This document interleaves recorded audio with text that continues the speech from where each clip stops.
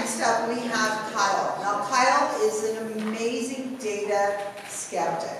He runs Data Skeptic Podcast, and I reached out to, back in the day, Kyle was reminding me of this story. I'd forgotten how I had met him. He lives in Santa Monica down there, right? That area down the southern part of California, we sometimes consider California, where they named their highways. I believe they called them the Highway 101, whatever.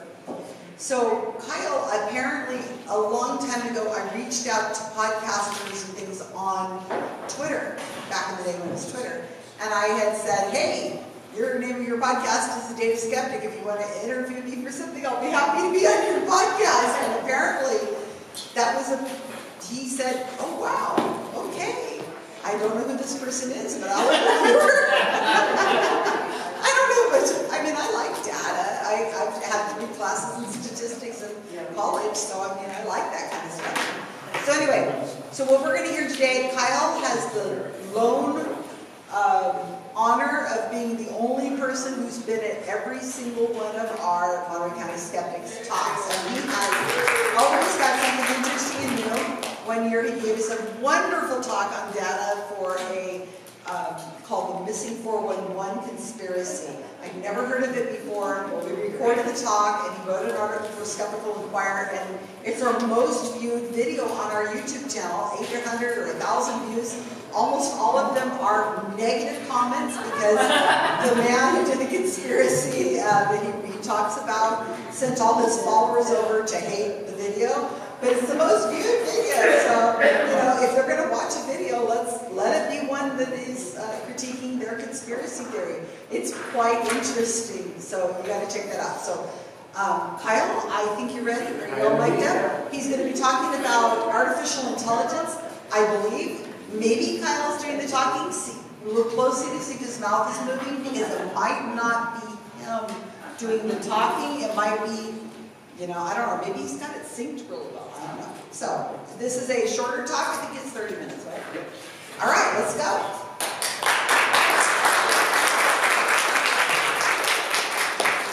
Thank you, everybody.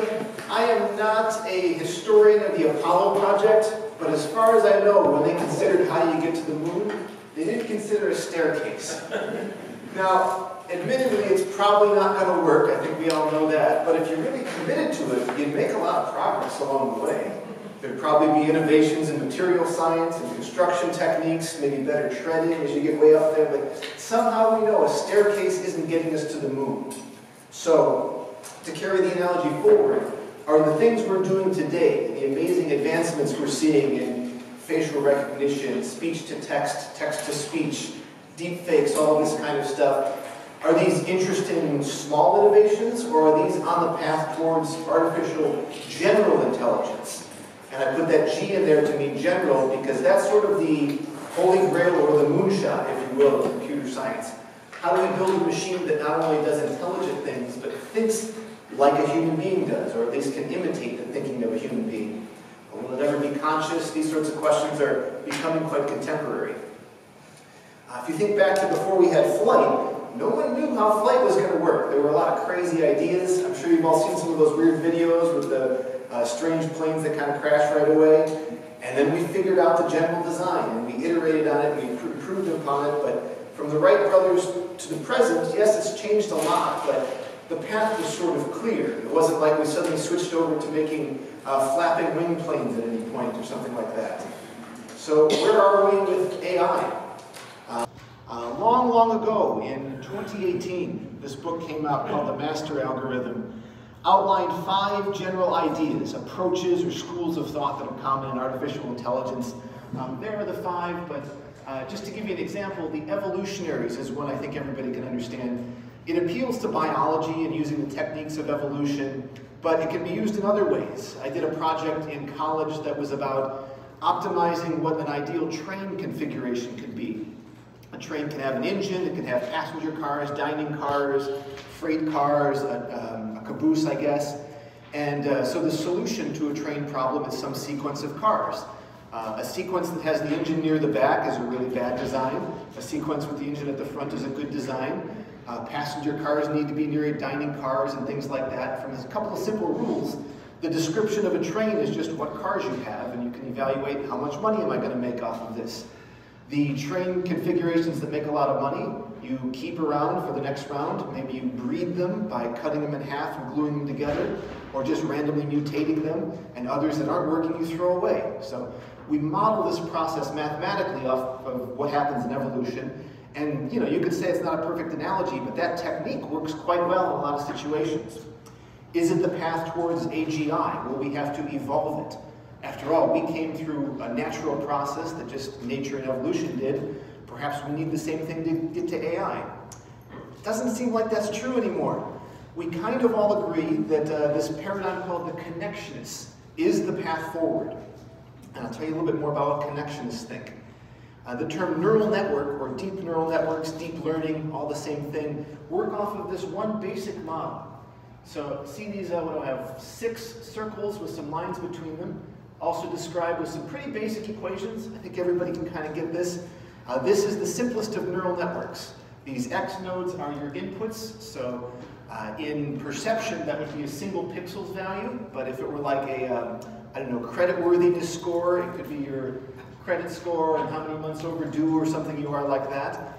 And then these weights, which are just a nice little math trick, multiply the value times that number and add them up to the next square.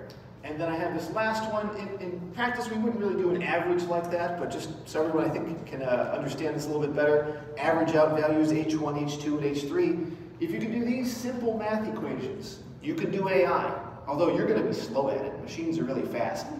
What's pictured here is what we call a 3-layer neural network. 1, 2, 3, the columns are the layers. And there are 6 parameters, because all these W values, I didn't give them to you. They have to be figured out. What is the optimal value so that this math equation gives us a really good answer? So 3 layers, 6 parameters. GPT-4, which many of you may talk to if you go to ChatGPT, it has 96 layers and 175 billion parameters. So a lot harder to do that math by hand, in fact, practically impossible. But it's the same simple idea, algebra and arithmetic scaled up. Let's compare the human brain to these systems. Now, it's not a direct comparison, but here's some brain sizes. Interesting, I thought humans had the most neurons. Apparently it's elephants. And not just by a little bit more, because this is a log scale, just like how earthquakes work. Up here in the corner, harder to read, but I put in the true scale. Elephants have more than double the neurons humans have. So I guess they're the dominant species in some sense. But if we now think, now a neuron is not the same as a parameter. Parameter's a number, a neuron's a biological thing. But if we look at some of the popular language models that have come out in the last couple of years, again, log scale, we see a tremendous growth in the number of parameters that are being used in these systems. And as we increase those parameters, we get more value out of it. So you can double your budget for the staircase to the moon, and at some point you're not going to double your return. You're not getting there. But with AI, we haven't really found a ceiling yet. More horsepower, more compute, more money, more data, it always seems to pay off. Now, if we compare these two, already GPT-4 has more parameters than my brain has neurons, or an elephant's brain has neurons. So they didn't exceed us. A neuron isn't a parameter, but we're certainly on some gradient towards something. So broadly, what I'm going to talk about for the rest of the talk is what the heck happened recently in AI? I'm sure everyone in here can remember a time when like text-to-speech was laughably bad, and now it's almost better than our own ears at times. A little bit about what other leaps we might see and how close we are to that moonshot of artificial general intelligence. Why now? Why has this stuff started happening in the last few years? And there's 3 simple answers. The first is hardware, the GPU, the graphical processing unit. A horribly named thing, originally invented for games so that they could render the elaborate 3D scenes in real time at a high frame rate, doing things massively in parallel. After gaming built up that technology, it was discovered that that also worked really, really well for the fundamental math we do in AI. So we repurposed the graphical processing unit to do the sort of training that's necessary to make the AIs we see today. Of course, the availability of big data, essentially the whole internet, to train these things on has been a big step forward. and then a few algorithmic advancements that I'll talk about, mainly this thing called the transformer, but also something called diffusion. So, what caused the leap forward, aka how do you solve AI? The basic process is here, a recipe of 4 steps. You define a particular math problem, you use the machine learning techniques we already have to solve it, you run those techniques for possibly hundreds of compute years. That seems a little off, right? How did we get it in a short period of time? It's because all of this is done in parallel. If I take 1,000 machines for 1 hour, or let's do this easier, 365 machines running for a day, that's 1 compute year. If you can distribute this stuff as we can easily with AI, you can get these insanely long training times. Now, something's not quite right there. A human being develops language in what, 5 to 10-ish years, something like that? I don't know how many kids, I don't know exactly. But the machines develop it in a day or 2. But also, they require hundreds of compute years to do that. So something's going to have to get figured out there. Or maybe they just have a slower process to get over a milestone. Who knows? Once you have that, the output is what we call a model. It's a trained model. It's a digital artifact that then can be used to inference new ideas, to create new images, to write new text, all of those sorts of things based on what it learned before. So let's define that particular math problem. What are we going to ask our computer to solve that somehow just spits out an intelligent thing? I'll give you one quick example, then we'll go into the more fundamental one. This is a cat, as you can see on the left. On the right is what you call white noise. It's when you just sort of randomize an image, and if you go into any of your popular Photoshop or programs like that, you can add noise to an image, as I've done here, left to right. Added more noise, basically destroying the true information content of it. The actual cat is blurred and obscured as we go to the right.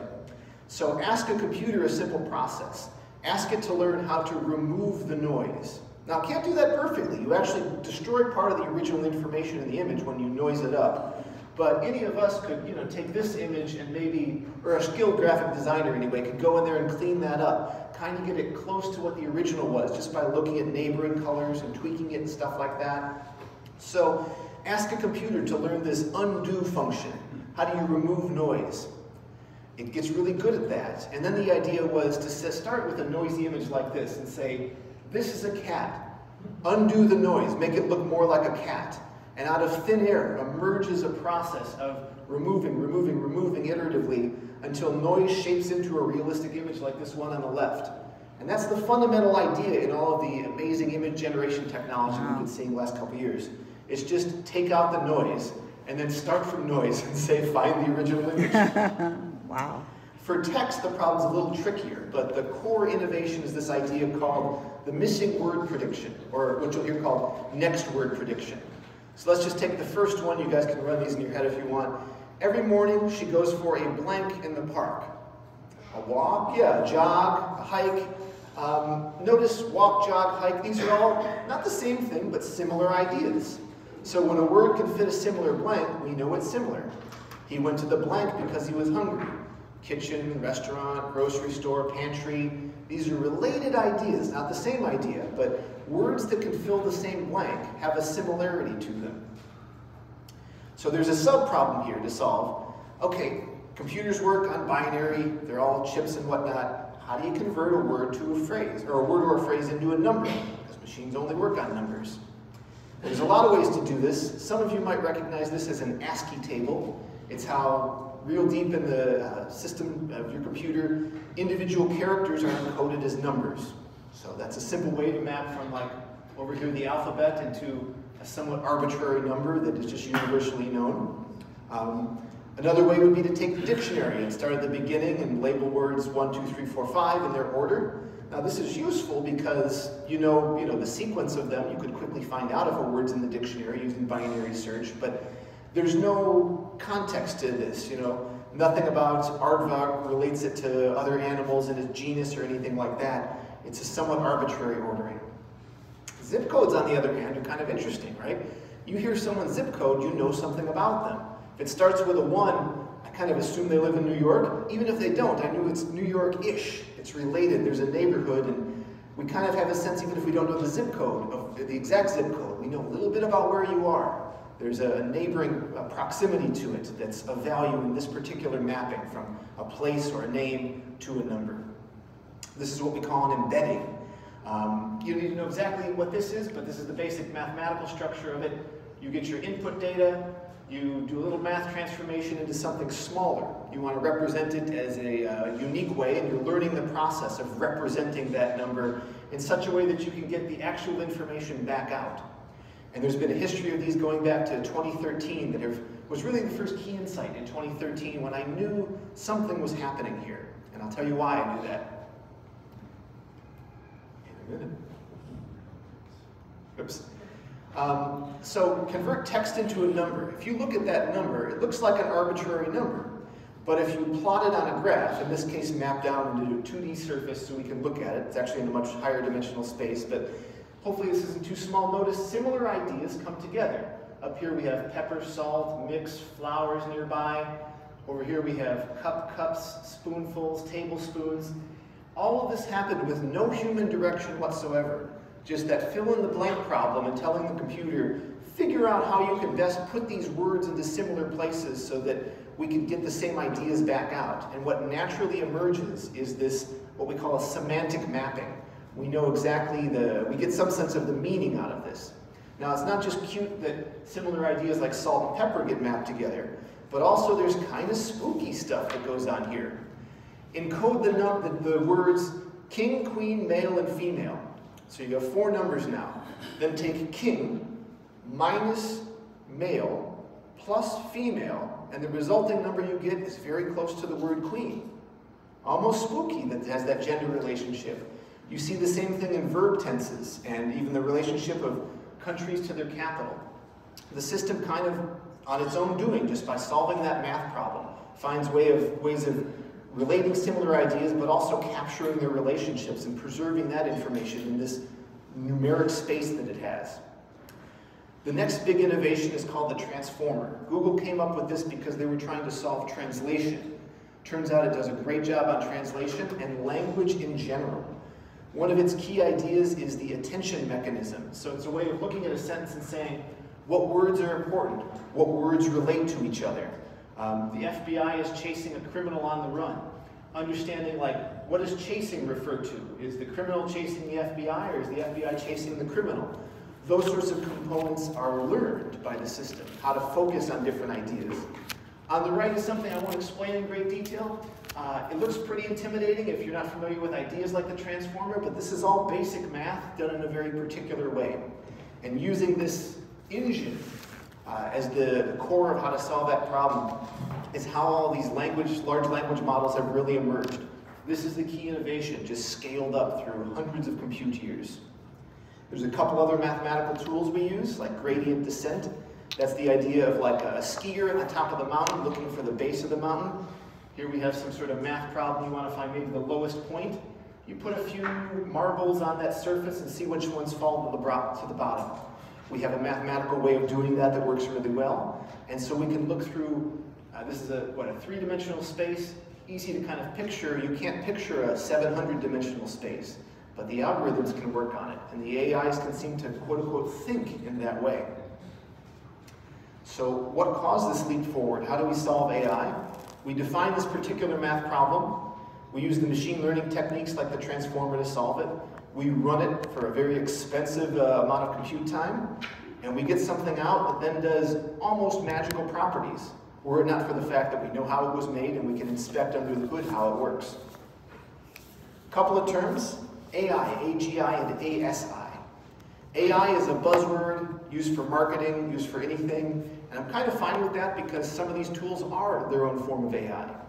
But what we're most interested in, the real moonshot, is can we develop an artificial general intelligence, something that passes the Turing test, which I'll talk about in a minute. There's also an idea we should spend some time thinking about, an artificial superintelligence, something that not only is convincingly human, but is convincingly brilliant or somehow really novel and unambiguously beyond us, an expert in every field, an expert in every topic, capable of instantly synthesizing amazing new ideas. There is something interesting there to talk about, but we also have to define very well what it means. I don't think even the most advanced AI will just instantly solve the hardest open problems in mathematics. You know, Goldbach's conjecture, instantly solved. Humans haven't done that for hundreds of years. there's something more to like great innovation, but superintelligence is worth thinking a little bit about. I'm not as scared of this as some of my contemporaries. I'm more scared about what human beings do with AI than what an AGI or ASI might do to us, but that part is just my opinion. So how do we measure this AGI? How will we know once we have it?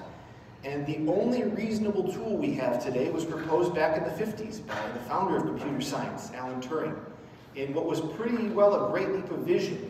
He recognized we can't talk about the innards of the machine. We can't say, oh, it has to have love, or it has to work like the brain, or it has to be this or that. When you think about what aliens might look like wherever they are, they could be incredibly exotic compared to us. So why can't the machine be exotic compared to us? The truest test is the same test you would test a psychic with, or anyone else. Find a scientific way to take out all the, put in the proper controls, take out the possibility of cheating and things like that. So Turing's proposal is quite simple. A human judge, like this guy here, walks into a room and through two computer terminals is having two conversations. One is with a person, acting like a person. It could be any of you guys saying whatever you want, having a normal conversation. The other is a conversation with a machine.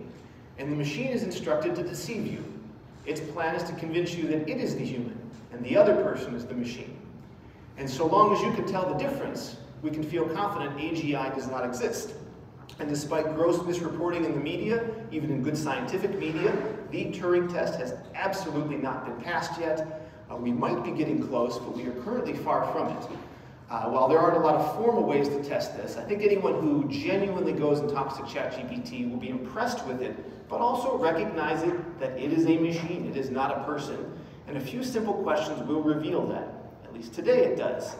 This is the only good test we have, and there may come a day where we start doing lots of tests like these. Now the judge has to be doing it in good faith. There was a case a few years ago of a chatbot that pretended like it didn't understand English very well, and you know, a little sympathy for someone who doesn't know the language, it could come off like, oh, that's probably a person, but that's sort of a cheat. You know, maybe a clever cheat, but no one would call a system that just says, I don't speak your language intelligent. That's, you know, easy to write in a few lines of code, really. Now this threat of ASI that I kind of wrote off, there are a few concerns.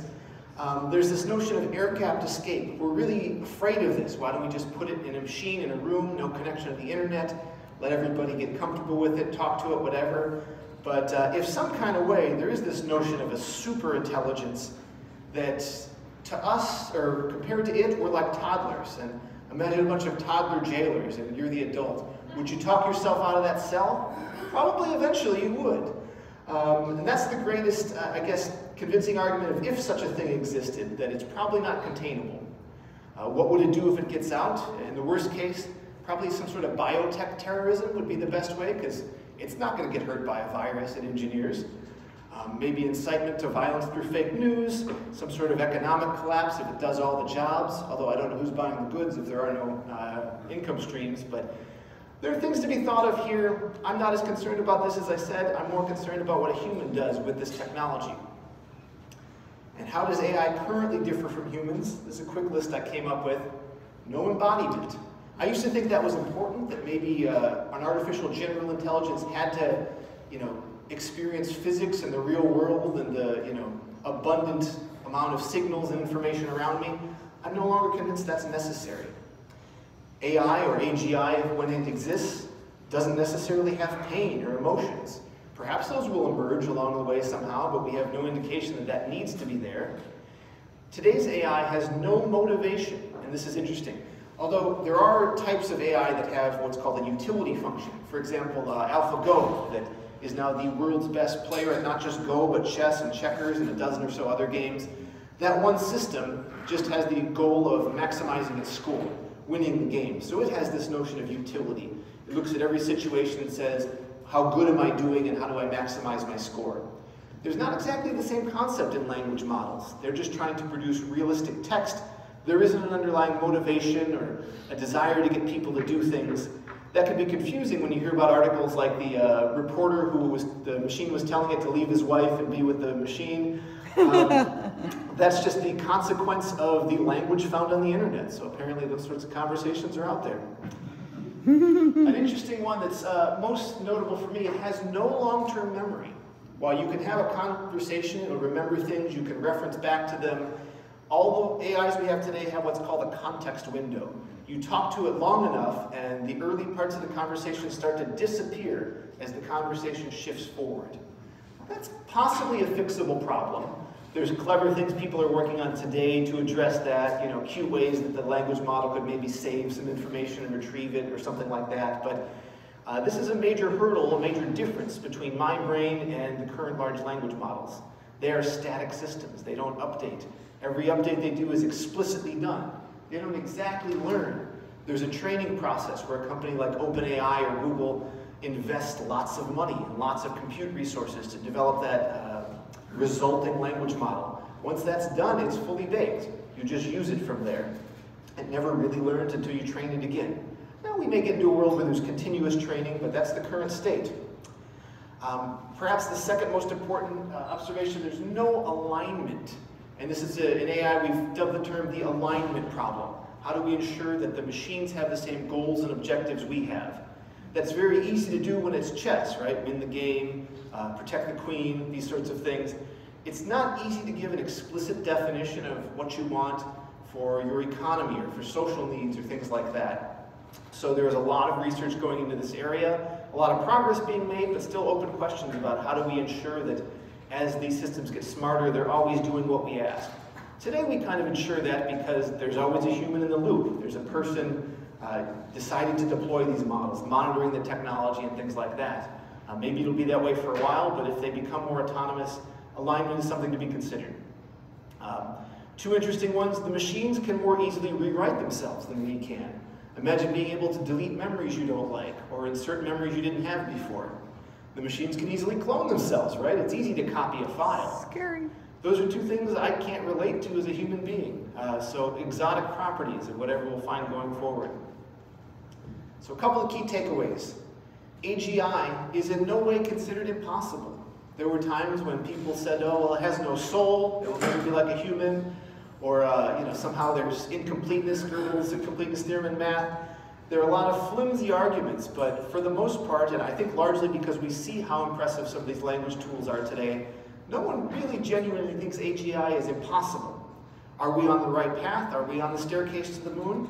Unclear, but more and more, it seems to be pretty consistently believed in the AI community that we are on the right path. We just need to keep doing what we're doing. Point number 3, AGI does not exist yet. There is no general intelligence. No one is passing that Turing test. It is our only test, so it's something we should always consider, and as you talk to these things, think for yourself, does this seem human, or can I tell instantly or after a question or two that I'm talking to a machine? And then this superintelligence idea, something to be skeptical of, but something also worth considering.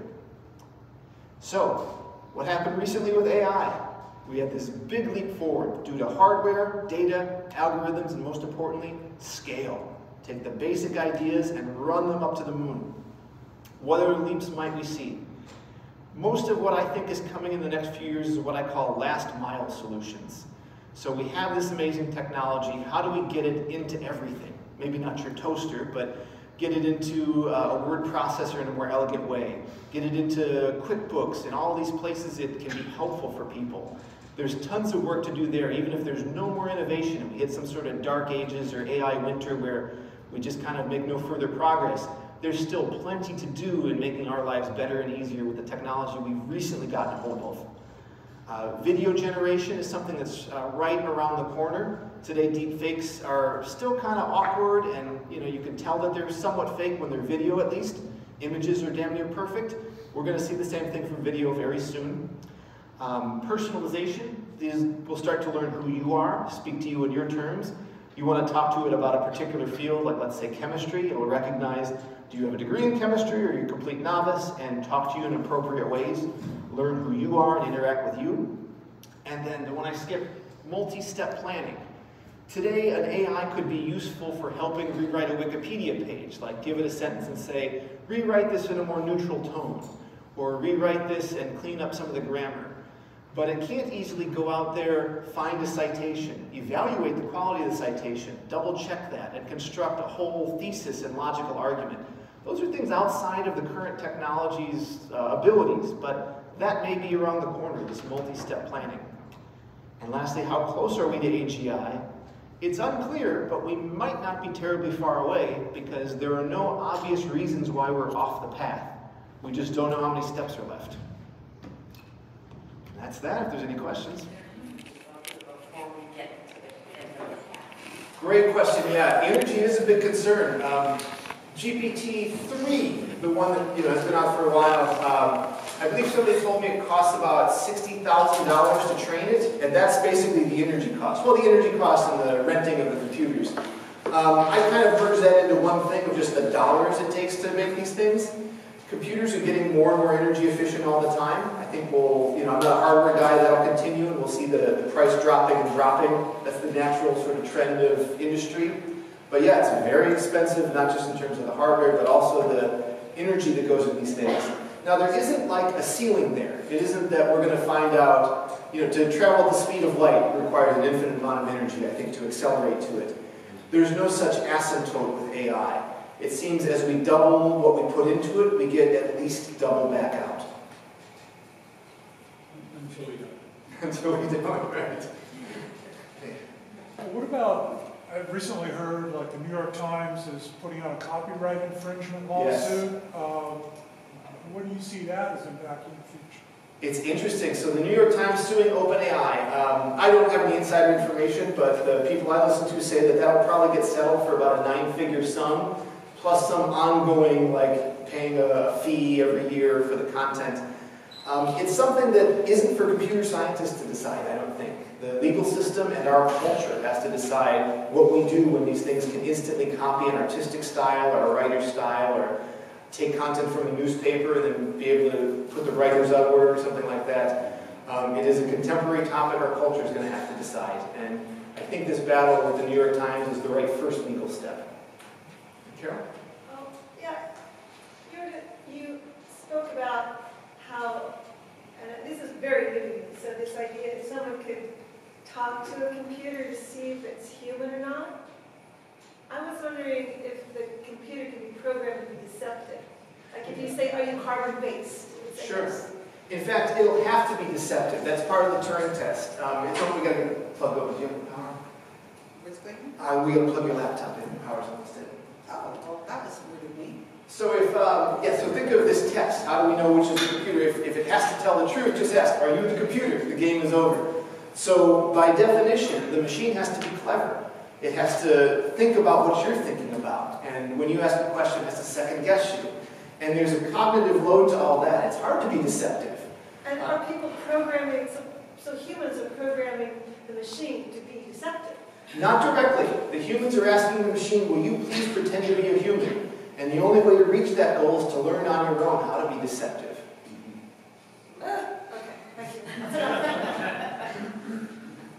I'm concerned about the so-called hallucinations that sometimes these AI large language models come up with. I don't know how they make those connections to actually go off path and hallucinate these various scenarios. Is that the way they're trained, or? So it's a consequence of the idea of predict the missing word. So all these systems are trying to do is predict what word comes next. And they're shockingly good at it. But it's easy to also spout nonsense, right? To make up a silly story about finding unicorns in South America or something like that. As much as that is a contemporary problem we all should worry about, I think that's a short-term problem for a couple of reasons. Two in particular. One is that there's another layer to all this called RLHF, reinforcement learning with human feedback. That doesn't get talked about as much. Basically, everything you talk to the language model, there's like a filtering step. If you go and ask it to tell you how to make a pipe bomb, it won't do it. Ask it to say something nice about Hitler, it won't do it. There are all these controls in place where the underlying technology might do that, but companies like OpenAI have put another layer on that says, have a human look at these answers and rate, is this a good answer or not? And thumbs down for unethical things, thumbs down for pipe bombs, thumbs up for good explanations, and enough training, and there's this extra human-built filter that shows up there. So that's part one, is the human-in-the-loop reinforcement learning. Part two is that when we want truthful systems, which we don't always, right? Maybe we want to write fiction books, those are entirely contrived and hallucinated. But if you want factual material, there'll be auxiliary systems that help cite and give facts. We're already seeing some citations show up in these tools. So think of the large language model as the engine of the car. We also need the exhaust and the transmission, and some of those tools will fight away the hallucinations, and I think that'll be a short-term problem. Kyle, if I could add something. Yeah. So at some level, you're asking the wrong question. So the question isn't why does it hallucinate? The question is why does it ever get anything right? Because it's not actually learning or understanding anything.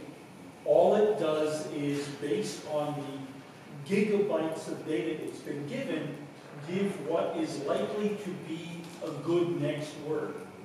It's only because of the sort of residual reality that is in that whole average of text that it gets anything right.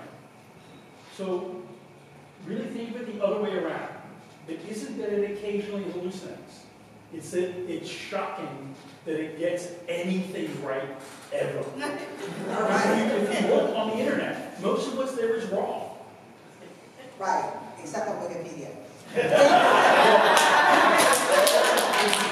least the pages my team has worked on. Thank you very much. Okay, so we're going to have to end it there. I want you to understand how we could have Kyle talk for ages. This is why Kyle has been at every one of our SkeptiCamps, and I really appreciate you driving up from time to time. You guys can go in the corner and have your little AI talk and all that for the next hour or so. Leonard and others will be able to answer it. We're going to take a very quick break. Be back in 7 minutes, so please go and do your little things and come right back, because I'm up.